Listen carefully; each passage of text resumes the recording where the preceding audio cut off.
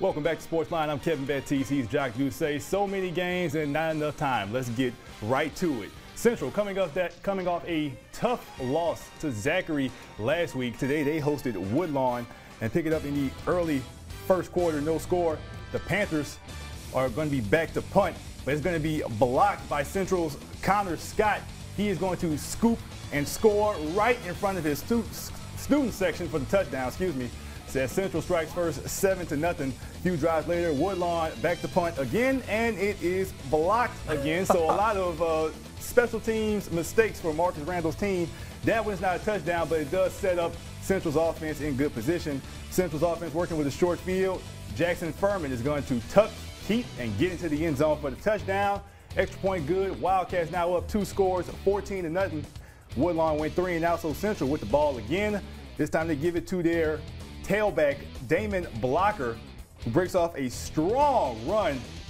Guys trying to bring him down. Eventually, he's brought down inside the red zone. A few plays later, Furman is going to keep it again. Nice little option fake. And he is back into the end zone as the Wildcats go up 21-0, and they keep the shutout. 35-0 is the final. Thursday night action, the Sterlington Panthers made a long trip to take on the Amite Warriors. Hagen Herring for the visiting team, carrying the ball for a first down for the Panthers, and they would keep the ball on the ground a lot. It is Gavin Evans runs hard for a few yards into the red zone, and then Evans would capitalize, finish the drive with the score. Sterlington beats Amite 24-18, the final score on Thursday night. All right, next up, it is St. John and East Iberville. Tigers punting. Gage Blanchard will block it. This is the block punt segment. And Jordan Dorsey takes it home, 7-0 St. John. Tigers back on offense. There is a fumbled exchange with the running back, and East Iberville will recover as the ball is on the turf. That would lead to Ahmad Wilson. Bang them drums. He takes it inside the 4-yard line. Nice carry here. And on the next play, it's one of those guys with 3 names, like Tommy Lee Jones. Michael Patrick Edwards into the end zone for St. John to make it a 14-0 advantage. Let's take a look at our final score from that contest. St. John, boy, they roll 54-14. Jock, the theme for me tonight was homecomings in town. Starting at Episcopal, the Knights were hosting East Feliciana. Both teams second place in District 6-2A, trying to keep pace with Dunham at the top spot. Fourth play from scrimmage, Episcopal is going to get the ball to Braden George on the toss left. He fouls his blockers, make a man miss, and then gets into the end zone for the 36-yard touchdown run. Extra point was good. Knights on the board first, 7-0.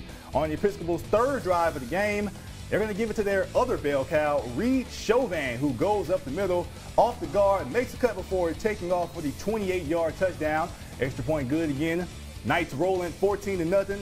Push-ups for the Episcopal cheerleaders, and they would do a lot of them tonight. After another 3 and out from Eastfield's offense, Episcopal's offense back at it again.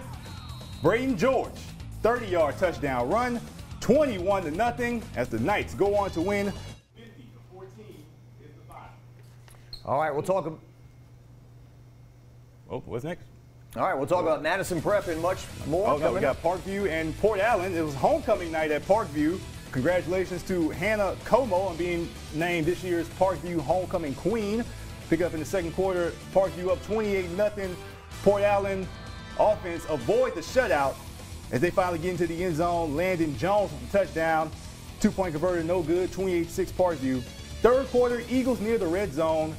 Former Sportsline Player of the Week, Abram Johnson, stretches out the play, finds Cameron Fenton in the back of the end zone, who comes down with a nice toe tap touchdown. 35-6 Parkview. Nice little acrobatic catch right there. Some tight photography, I must say, also. Whoever shot this. Oh, you shouldn't have. Just a little bit. Parkview's offense back at it again. Johnston is going to hit Wesley Martin. Martin trucks over a defender for a big gain, and they're going to tack on 15 more yards because of an unsportsmanlike conduct. Come on, guys. It's just football. And then a few plays later, the Eagles cash in as Johnston hits Brock Como for the touchdown. 42-6 Parkview as the Eagles go on to win 49-12. No problem in this one.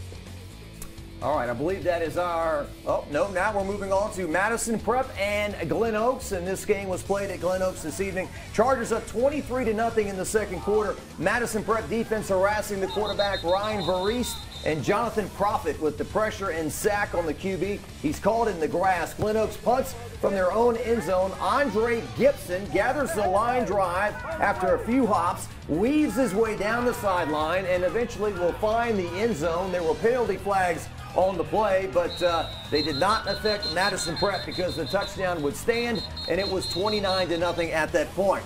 Then Madison Prep back on, well, here's a crazy play before that. Glen Oaks has the ball. It snapped over the quarterback's head. That is Katron Hargrove. Hargrove says, hey, man, I'm in trouble. You take it. Jaquan Jackson scoops it up. This is old school football follies. We used to watch this in the 80s and 90s, you know.